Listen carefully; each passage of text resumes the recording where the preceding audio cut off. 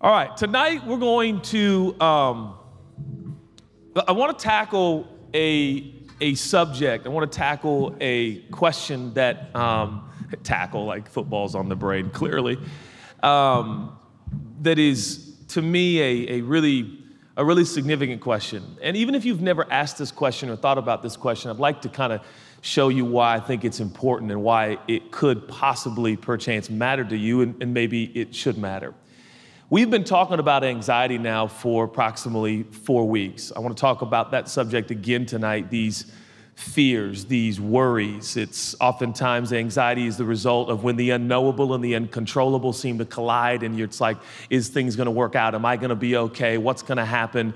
And there's so many things that are fragile in our world today. Do you guys hear music, or is that just me? You do hear? Okay, I was like, man, I tell you what, 40's been rough. You know, I'm starting to hear music. It's like classical too. Like in my mind, it's like classical ballroom dancing. I'm like, are we doing ballroom dancing in the lobby before church? That's weird. Here's the question I want to address tonight. When is God going to fix my anxiety? When's that going to happen? I think a lot of people in this room, let's just take the last 4 weeks. Maybe for you it's been 4 years. Maybe for you it's been 4 months. Maybe for you it's been 40 years.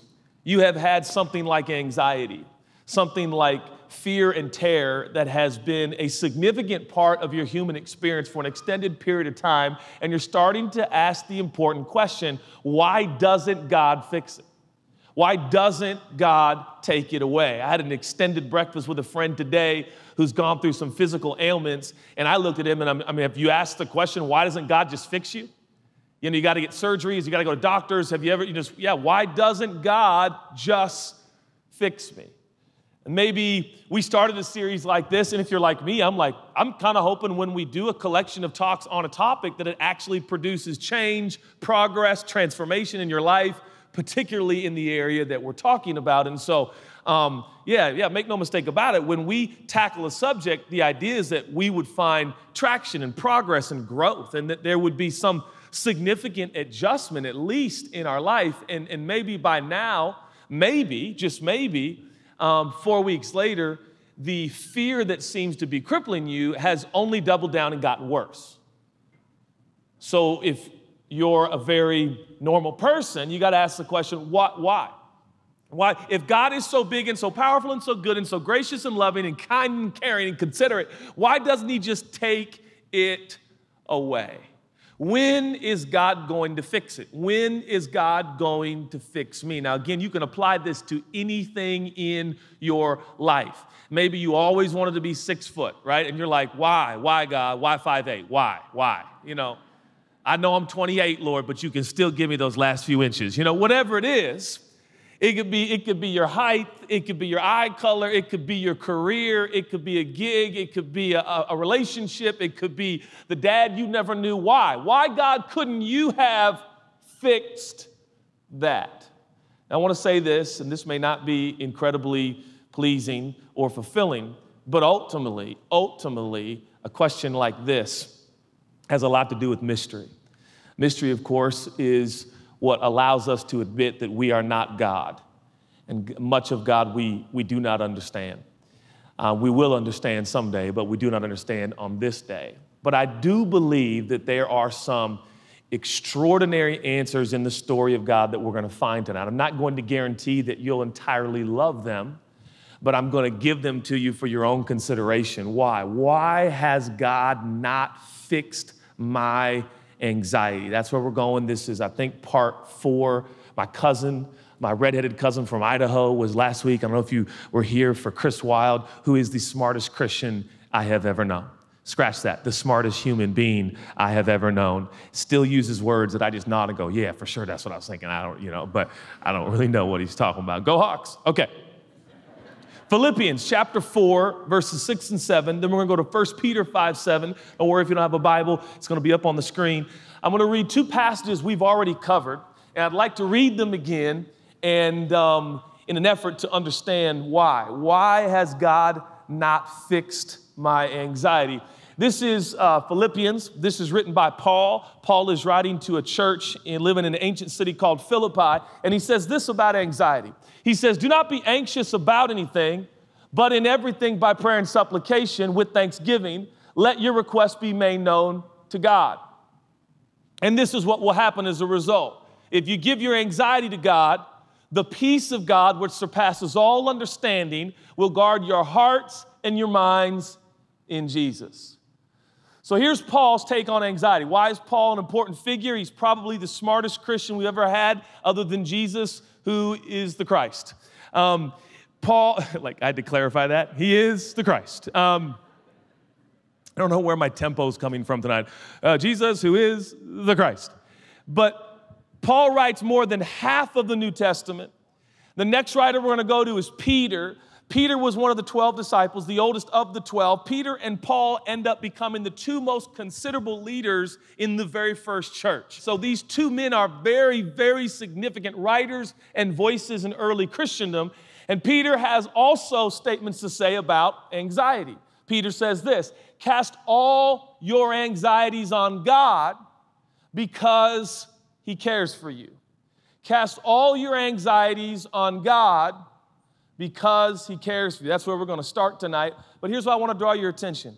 Both Paul and Peter, when given their most direct writings on the subject of paralyzing fear known as anxiety, this same anxiety that has evidently existed for thousands of years, their most prominent passages, you should notice, as I should notice, they never say, give God your anxiety and He will fix them. Now, that's where we've got to say why. I would really prefer if Paul said, hey, in prayer and supplication, bring your worries and your anxieties to God and He'll take them all away. Doesn't say that. Can't say that. Peter, like Paul, right? Paul says, give God your anxieties and you'll get peace. Oh, does that mean you're going to fix my fears? No, you're just going to have peace in the middle of them. And Peter says, give God your anxieties because He cares. So He cares about them, but is He going to erase them? And of course, it's not entirely clear. It becomes obvious to me that both Peter and Paul, when speaking about anxiety, aren't speaking so much about fixing, but they're thinking about caring and peace. And I want to explain why I think this is, because I think it is directly in relationship to a very important question we might have here tonight, and that is, why won't God just take my fears away? Why can't He just fix my anxiety? And by the way, He can do that, and oftentimes He does do that, but what if He doesn't do that? So that's where we're going to go tonight. Will you join me in prayer? God, bless the moments, bless this microphone and all that is within it. Jesus, thank you for the moments that we share. Lord, we love you. Thank you that tomorrow night your football team will play the other team from LA, and I pray that you would make our young men faster and stronger and better. Thank you for that. In Jesus' name, amen. Amen, amen, amen. I got 3 babies. You may know this. Zion is now 15. L-Dog is 12, and Grace is 8. My kids, and I am obsessed with them, and I've learned a lot from them. Anybody have kids? How many people have kids here? Kids, okay. Ooh, a little concentration of parents right here. This is wonderful. That's because parents need to be nice and close. They're in need of help. I got babies. Get up front. Go, go, go, go, go, go. Closer, closer, closer. We need this, right? So parenting is real, all right? Like if you're like a carefree person, you should have some babies because they're going to challenge your carefreeness, right? Like when you start having babies, man, the fragility of life is like front and center, and you're like, I got so much invested into this fragile little frame, and I'm in love. And for instance, this morning, my little girl came and said, Daddy, I love you 3 different times, and she's riding her bike to school, and she's, Dad, can you come help me find my helmet? Went in the garage, we found her little helmet, and put it on her head. I was like, I love you. She's like, I love you, Daddy. And I just kissed her and prayed for her for a second. And you know what I was thinking about. I was like, Lord, protect her from the cars, protect her from the dogs, people with these dogs who love her more than their kids. Anyways, Lord, protect them. I'm not embittered. Protect them, because my little girl got in a bike wreck because one of you had a dog, and that dog, you can't control your dog, and went biting after my girl, and she fell down. So I'm mad at your dog, if you can't tell. Well, man, she came, but she goes, Daddy, I fell. Someone had a dog, and the dog was barking at me. And I was like, I am going to, Lord Jesus. I know it's not popular. I should be like somewhere else talking about people's dogs. But anyways, that is my baby, and your dog is not your baby. But anyways, I'm going to get emails, but I'm going to deal with it. When a dog goes after your daughter and she falls down and has to come back and she's late to school and she's scared, you're like, show me that dog. All dogs go to heaven. Let's help them go fast. That's how I felt. In case you were wondering how I felt. Kick your dog to heaven. Touch my girl one more time and see what happens. Anyways, oh man, God is so good. You know? Oh man, some of you are getting anxious about your dog because you're like, this is not helping my anxiety. But you got babies, right? And you kiss them, and then it's like, I'm like, I know it's okay, the school isn't far, but I'm like, she's riding her bike, right? And your brain just kind of goes brrr, to all the things, right, that could happen. And you're like, oh, God, protect her. And I'm like, I'm good. No, I'm good. She's fine, you know. And I'm definitely not that type of a person. But when you start having babies, right? Now, another interesting observation I made about kids is that when you start raising them, the definition of taking good care of them is drastically different between how they define it and how the parents define it. You know what I mean? Like, if you ask little kids, now my kids are getting a little bit older, and in fact, the other day they said, Dad, thanks for disciplining us. And I was like, say that again. Say that again. I'm gonna record that. Say it again. What'd you say? You know, they see, kids in the supermarket losing their mind. They're like, Dad, thank you for, disciplining us. And it's wonderful moments. But growing up, having babies and the toddlers and the adolescents and taking good care, they'd be like, Dad, can I have candy? No. He's a bad dad. Dad, can I have a donut? Carbs? No. He's a bad dad. Dad, can I watch cartoons? Not all day. No, you can't, right? The definition for a child, right? I mean, my dad's a good dad because he gives me candy, carbs, and cartoons. But of course, a good parent replaces candy with cauliflower. I'm actually in love with cauliflower right now. Cauliflower rice, cauliflower crust. Cauliflower has changed my life. Shout out to all companies producing cauliflower concoctions. I'm dead serious. Wish I could dedicate this sermon to cauliflower. You think I'm joking, right? Like, a parent's definition of care is like, I gave you clothes, a toothbrush, a bed, a pillow, and a curfew, right? Like, and the roles the classic roles of parents and kids is the kids moping around like, my parents don't take care of me. And when in reality, the parents are like, actually, we take such good care of you. We don't allow you to have all the candy you want. You can't have all the toys in the whole wide world. You can't just go to bed whenever you want. Once again, kids can teach us a lot. I think something similar is happening here and let's go to Peter's writing first. He says, I want you to give God these crippling fears. The reason for that is because he cares. Because he cares. Because he cares. I wonder if we define care a lot like my kids define care, and God defines care a lot like parents define care. And I wonder if sometimes we're like, well, if God cared, he would give me cartoons and candy and carbs. And God's like, oh, I care. That's why I'm giving you a curfew and giving you some clothes and giving you all the cauliflower you want in the world.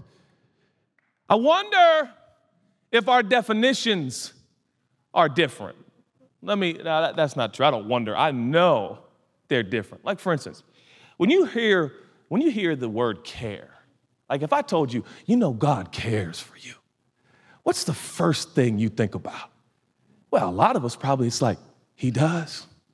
Am I going to have the career I want? He cares for me. Oh, God cares about everything. And what I'm telling you is true. God cares about everything in your life. And you're thinking, he does. So I'm going to marry that special someone, you think, like, you're right? Because I've been talking to him in church and they still haven't asked me out, but he cares. You promise he cares? Yeah. And care, if we kind of shake it out and settle it down, what we mean when we say God cares is God will fix it and he'll give me comfortability. All right. Here's what I mean. When I pray, God, take care of me. Here's what I actually mean. Let me put that prayer in a different word. Now, you can't do this publicly in church because people are like, whoa, that is a selfish prayer. Okay? But we can pray prayers like, God, take care of me. Right? You can be at somebody's home like, hey, will you pray that God will just take care of me? Oh, he's going to take care of you, sister. I'm telling you, brother, he's going to take care of you. God is faithful. God is true. He's the same yesterday, today, and forever. You better know he's going to take care of you. Get me some oil. I'm going to put you on the forehead right there in the name of Jesus. I tell you, God's going to take care of you. But what we mean when we say, God, take care of me is, Lord, would you help maintain and even improve my quality of life and match it with annual inflation? Am I lying? God, when I say take care of me, what I mean is I need my income to go up. When I say take care of me, I mean take all the stuff I don't like in my life away. Take care of me. And then God doesn't fix it, right? Fix it, Jesus. Won't he do it? And then we're like, well, why won't he just fix it? I asked him. Then I asked him again. Then I told my prayer group. And we prayed about it. And my income isn't even matching annual inflation. I am so uncomfortable. I have so many things that are not taken care of.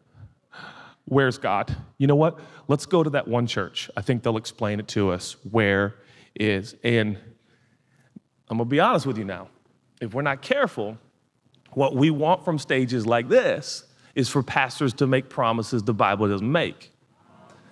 And we want preachers to tell us he's going to take care of you. And preachers like me don't want to define to you what that actually means. Because it's just nice to hear somebody say, oh, God's going to take care of you. And you're like, oh, thank you. I'm getting married soon. Praise the Lord. Right? Like, I'm going to lose those 15 pounds. Preacher said God's taking care of me. Woo!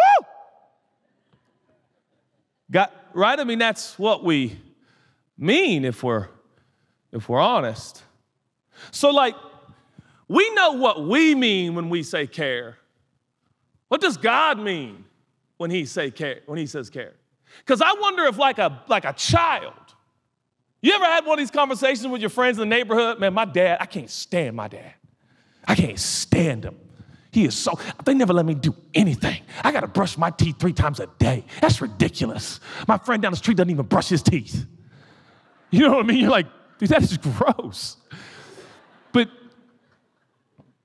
when you're a child, you equate care with what I want. My dad doesn't give me what I want. Really? My dad does. He does. You have the best dad.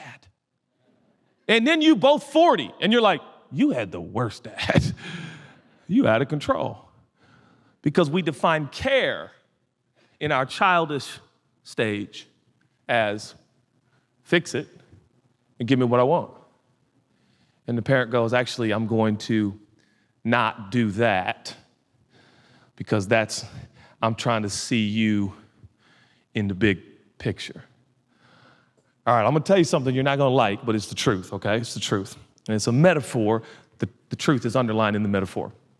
Let's say you're going to live 100 years, okay? You're going to live 100 years. Congratulations. That's exciting. 100 years. Now, I want you to think of 1 second within that 100 years. Just 1 second within that 100 years. My brothers and sisters, the discrepancy between 1 second and 100 years does not even begin to describe the discrepancy between your short stay on earth and eternity. Now, we'll give you a little bit of perspective here. I heard a psychologist recently say, someone consumed with ego can never get the big picture. Can never get, because ego is now, right? An ego is an inflated view of yourself that you can't see past yourself. You can't see nobody, nothing. It's just now. And here's what happens. We become 1 second people when God sees 100 years. And we living in 1 second. The Bible says life is it's a vapor. But in the, we're like, God, take care of me. You better make this 1 second the best. And he's like, I'm kind of doing a 100-year thing. What? I don't care. In fact, because you haven't been good in the 1 second, I don't believe in you anymore. Yeah, because my first, like the 25% of the 1 second so far, it's not been good. I don't trust you with the next 25% of my second. So at 22, I decided I don't believe in God. Wow. Why? Because I know. 25% of 1 second, and you know the God who thinks in 100 years. Yeah, I got him. Don't need that crutch anymore. Oh, okay. So we are relating and have been designed by, our lips, hips, and fingertips were given to us by a being that has always existed. He is eternal and forever. We are finite. We are living in a finite place, time and space, and it is a second compared to eternity. And yet, we have decided to define God in a second. God, I need you to fix me. The second means everything. No, son, the second doesn't mean everything. Forever means everything. So we have to get perspective for a moment. Now, there's much mystery in there. And by the way, I'm not mad at your questions. I got them too. I sat with my friend at breakfast this morning, and I was like, I don't know why he doesn't fix it. It's ridiculous. And it is frustrating. But I want us to ask the question, for this 1 second life, which is short, but it also feels long sometimes. Some long days and some long seasons. Nothing compared to forever. We understand that to a degree. But while we are here, and God cares about the second, by the way. I'm just trying to put it in scale, but he cares about the second. He cares about the second. He cares that you're losing your hair, okay? He cares that you need Invisalign and you don't wear it at all, okay? That's what I don't even know why I got these nodules on here. What a waste. I never wear it. It's just the fact that it's there if I ever get disciplined. But the point is, he cares about your Invisalign, all right? He does. But he also cares. He's eternal.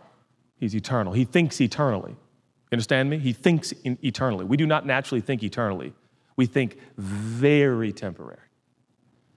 So back to the 1 second life we live, we're like, I need you to fix this. And he's like, I'm going to take care of you. And you're like, all right, that means you're going to fix it. I'm going to take care of you. Now, it's imperative for us to remember that the whole reason we exist is one primary reason, and it's a big R word, and it's called relationship. Let me say this about God. He values relationship, please hear me, above all. You are designed for him, to be near him. You are designed for his enjoyment. Now, that may sound sadistic to you because, like, well, there's a bunch of bad stuff, so he enjoys the bad stuff. No, that was never God's design, but he gave us free will, and free will complicates the destiny and design of God. And in sovereignty, he allows free will to an extent, and it's very mysterious, but nonetheless, God has no intention of creating calamity, but he has to allow not Pinocchios, but free-willed beings who, well, we've quite complicated things, haven't we? But you are here for relationship. Now, we tell ourselves we are here for career. We're here for income. We're here for prominence. We're here for renown. Ironically, science tells us that none of these things are fulfilling us. That's ironic. And yet, we persist.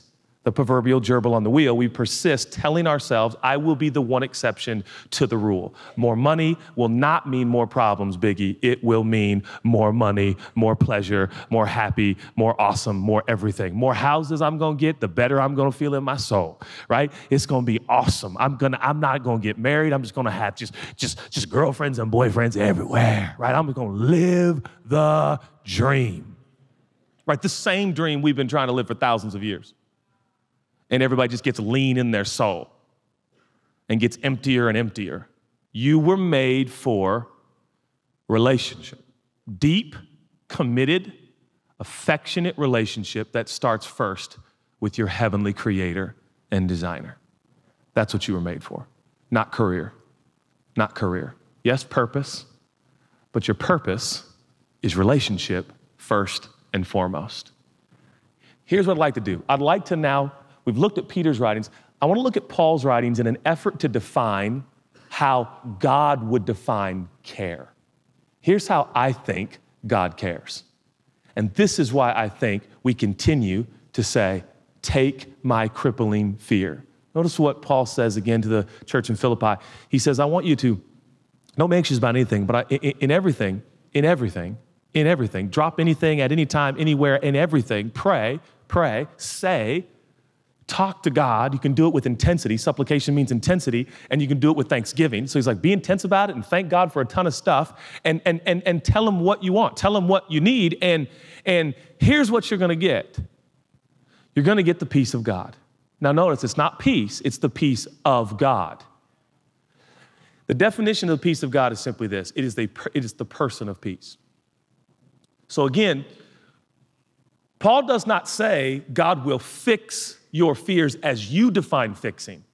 He says God will give you himself in the middle of your pain and in the middle of your problems and in the middle of the fears that want to cripple you as you kiss your little girl out the door and she rides her bike down the street with people with a bunch of dogs.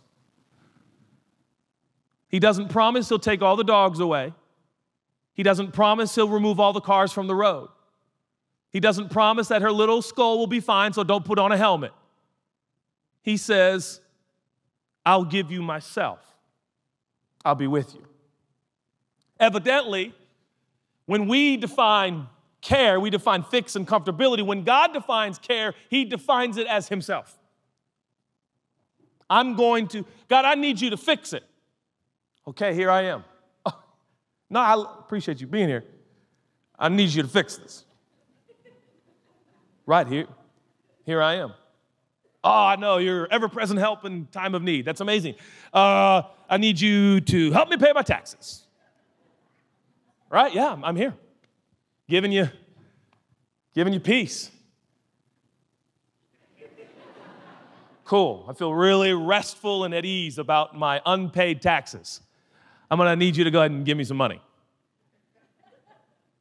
And all we can think about is taxes. And all God can think about is your heart and the eternity you're going to live in. Just know what his value is. Your value is pay my taxes. God's value is be with me forever. That's just the facts. Does that mean he doesn't care about your taxes? Oh, he cares about your taxes, but he does not care about your taxes as much as he cares about your eternal soul. He does not devalue your need to pay your taxes. Jesus, ironically, spoke to his disciples about paying taxes. But what does he value much more?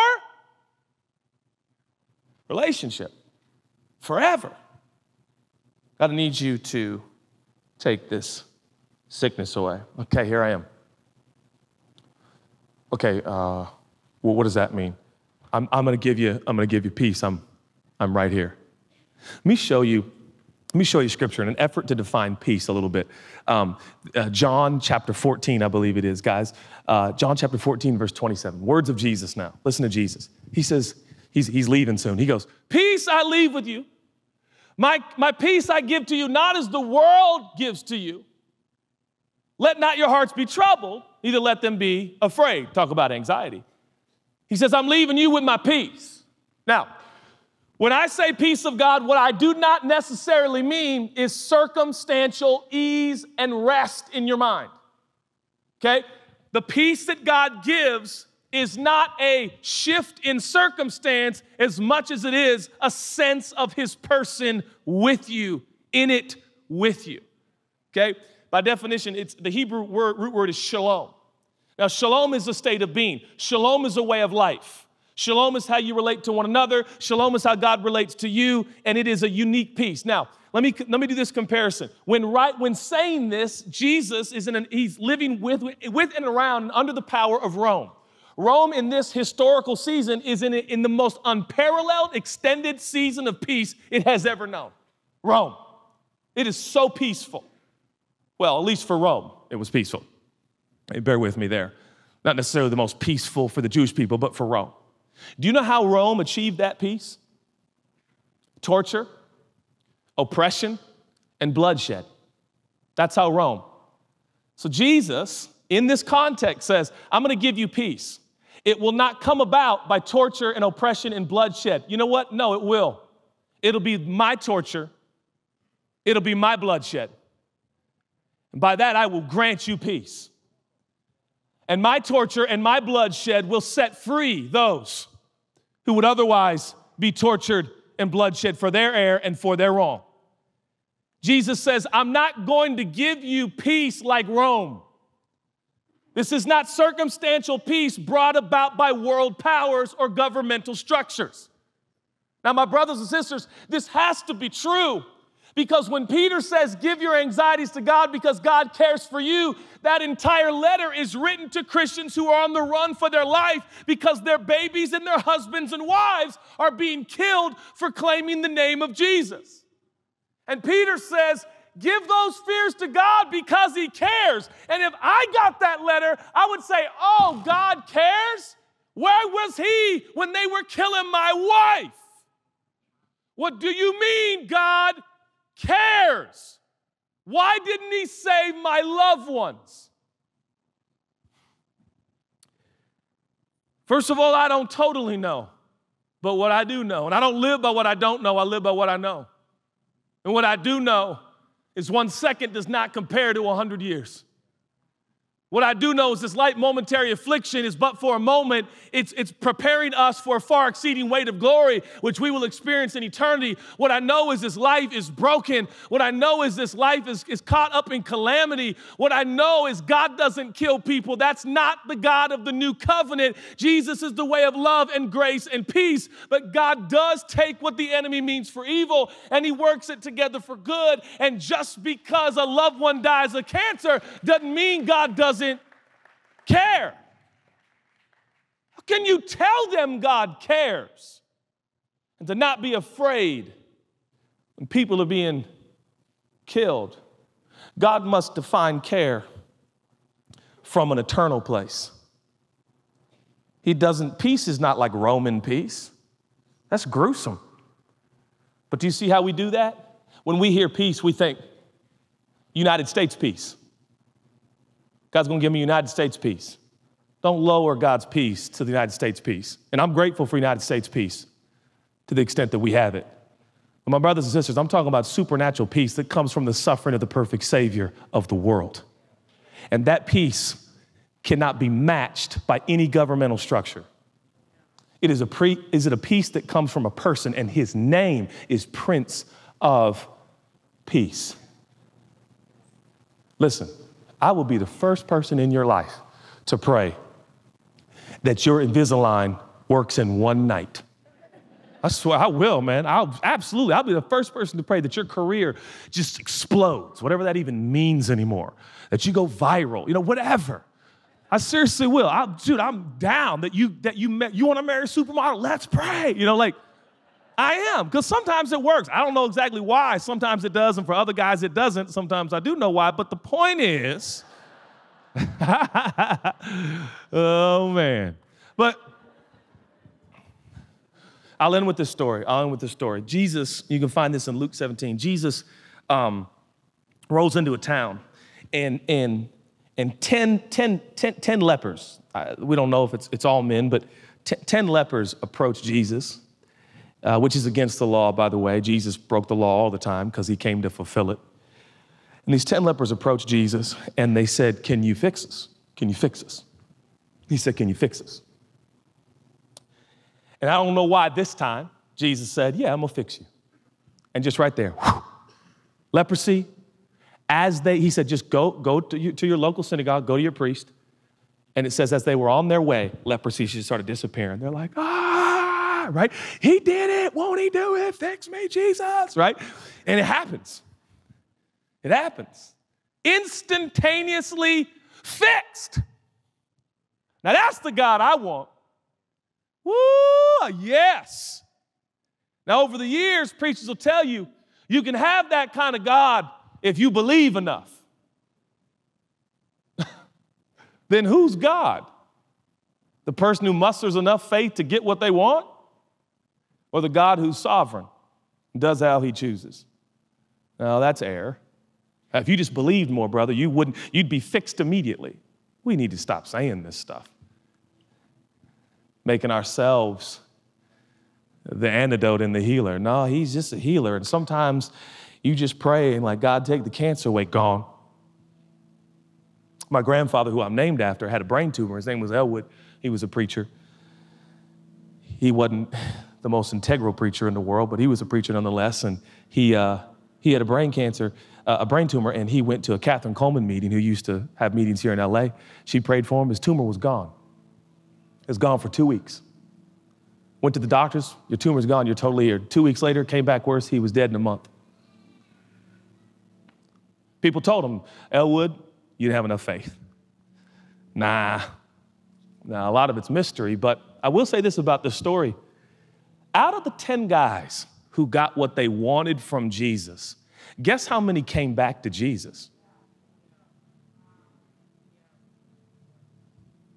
Maybe that tells us about our nature. Be careful, you get what you want from God, and you don't get God. One comes back and he says, you're unbelievable. Jesus says, where's 90% of the guys? And then he says, and the only guy that came back isn't even Jewish. You're Samaritan. Did I tell you something, man? Did I tell you something? The Jews expected, it was as if they were entitled. They were entitled to it. They deserved it. But the Samaritan was like, I don't deserve nothing. I just came back to say, who are you? And Jesus says this. He says, you are well. Now, well doesn't got nothing to do with leprosy. Well doesn't got nothing to do with your lips or your fingers or your toes, which were falling off from leprosy. The word well has everything to do with your eternal soul. And 10 guys got fixed, but only one got well. And I'm not telling you that God doesn't care about a skin disease. I'm just telling you he cares far more about your soul disease. And that's where the value is with God. And I don't know why my friend hasn't been fixed. I don't know why my dad's not here anymore. I don't know why Grandpa Elwood was healed for 2 weeks and then he wasn't and he was gone. I don't have the answers, but what I do know is what I want in this story is not just to be what I want for 1 second. I want to be who I'm supposed to be for 100 years. And I know this 1 second seems like such a big deal. What does it profit a man to give up his soul for the 1 second life he always wanted? Jesus says that is not a fair trade. This emphasis points to the eternal you, the eternal you.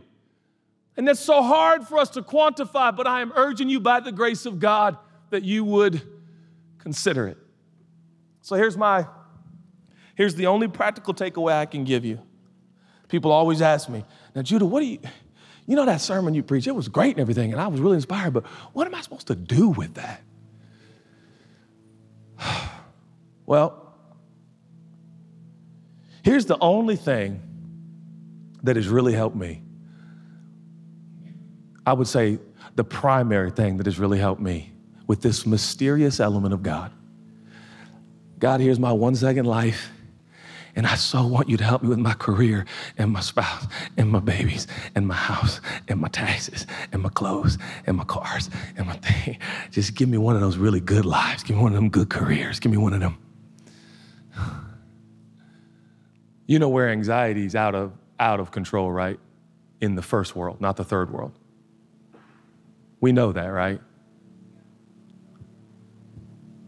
Just food for thought. God, I just want to take care of me.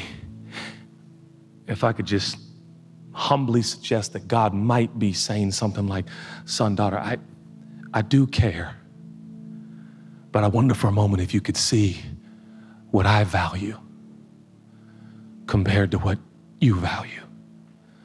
Maybe you could lift up your eyes a little bit.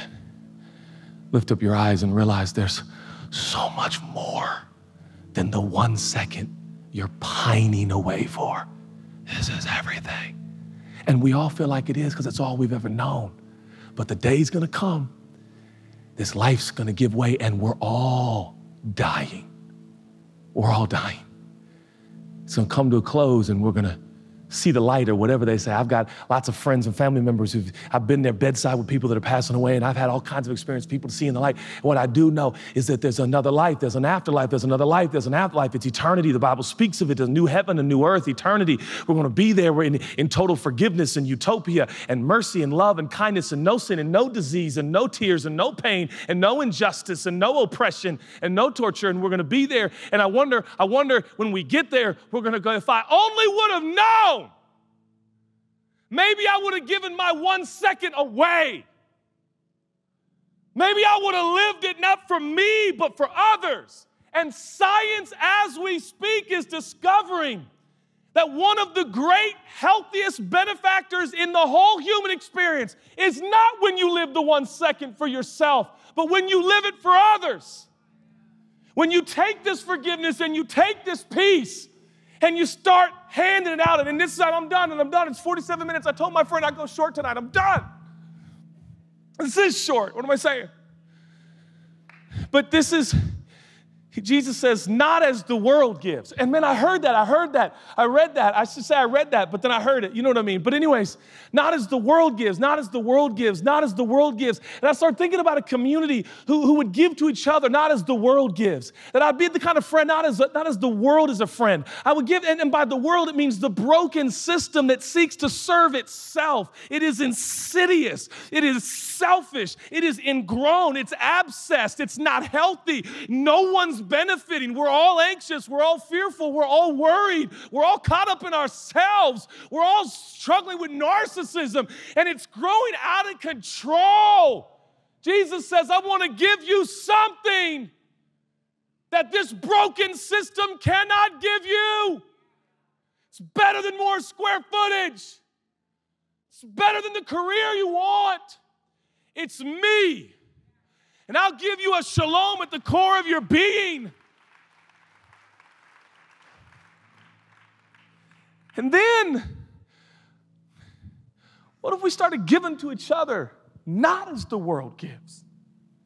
Not as the world gives. These platitudes and cliches. These aids we try to give each other to help us in the 1 second. What if we just said, bro, I don't know, but what I do know is this isn't home, but we're going someday soon. We're going someday soon. And here's what I said all that to say. I was just trying to preach a little bit right there, but this is it. I'm done, I promise. Here's what's changed my life. I get with other people who are just like the one who came back, you know what I'm talking about? They feel like they're outsiders. They feel like they don't deserve nothing. They feel like God forgave them and they're so grateful, and they feel like, I can't believe I just know Jesus, and I lost people and I feel broken, and there's some things in my life I wish he would fix, but if you just give me Jesus, I just am in love with Jesus, and I just am glad to still be here, and I think if I'm still here, God's probably got something for me to do, and I'm just going to do it with all my might, and I may not be somebody to somebody, and but what I do know is that God loves me, and I'm worth his love and his affection, and then what ends up happening is you get a bunch of these people together, and they start encouraging each other, and they start talking to each other, and they start meeting with each other, and they start crying with each other, and they start praying for each other, and they start being there for each other. And then life happens. Life happens. And when you start experiencing the peace that comes from the person of God, I'm telling you, one of the telltale signs is you start wanting to be with others, to encourage them, to love them deeply, to be known, to know them. Things like listening to people starts to happen. You're like, Judah, this is the same thing you've been saying every week, and I'm going to keep saying it until you listen. I sat with my friend today who's gone through a horrific, painful tragedy in his own life, and he said, I got good friends, though. And I about jumped out of my seat. I was like, that's because these friends are friends on the basis of this ridiculous forgiveness they got from this man named Jesus. And it's like changed their whole social demeanor and dynamic. Instead of what can you give me and how can you help me? It starts turning into stuff like, how you doing, man? You okay? Anything I can do for you? Man, there's nobody like you in the world. I love you.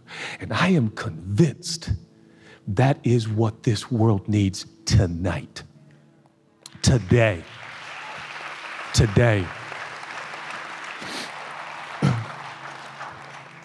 We're supposed to have a bond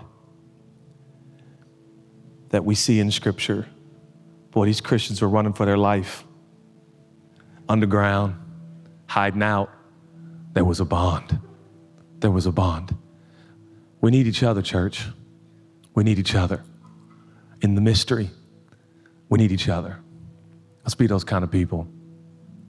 That's my short sermon for the night. Let me pray for you. Jesus, I thank you so much for what you're saying. And just want to stop and consider for a moment how many of my friends and people in this room are so tired because anxiety, fear, pain, problems, sickness, disease, tragedy has struck, and it seems like you won't fix it. And it's hard to understand. I'm asking right now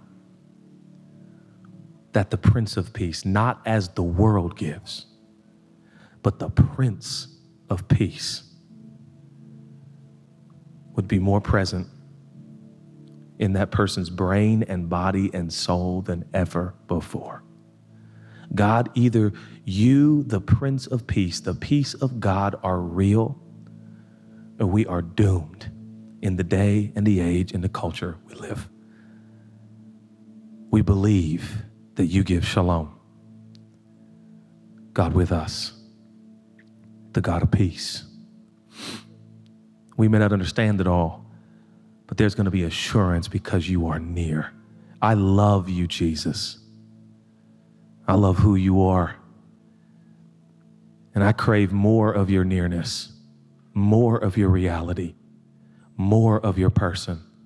There are people here under the sound of my voice, you are in so much personal pain. And I believe that the one who cares deeply and affectionately for that pain is nearer to you than your very next breath. Jesus. Jesus. And God, if for a moment you would grant us perspective from eternity to time. We try to grasp eternity from time, but would you give us just even glimpses of our life, that we could see time from eternity. Grant us scale and perspective that puts everything in its place. This is my prayer. This is my prayer. Oh God, let this vapor of a life be put in its place. In Jesus' name. If you're here just before we sing together and you say, Judah, I'd like to become a follower of Jesus. I'd like to receive the free gift of forgiveness that only Jesus offers. On the count of 3, I'm going to ask you to lift up your hand and put it right back down wherever you are watching. In Seattle, on the app, or here in the Saban Theater. The reason I ask you to raise your hands, I believe when you respond on the outside to what's happening on the inside, it just becomes all the more real to you. You know who you are. 1, 2, 3. If that's you, just shoot up your hand and say, I want to receive the forgiveness of Jesus. Thank you, God. I'm forgiven forever, and I'm yours. We thank you that forgiveness flows freely here. It has been purchased and paid for in full by the broken body of Jesus.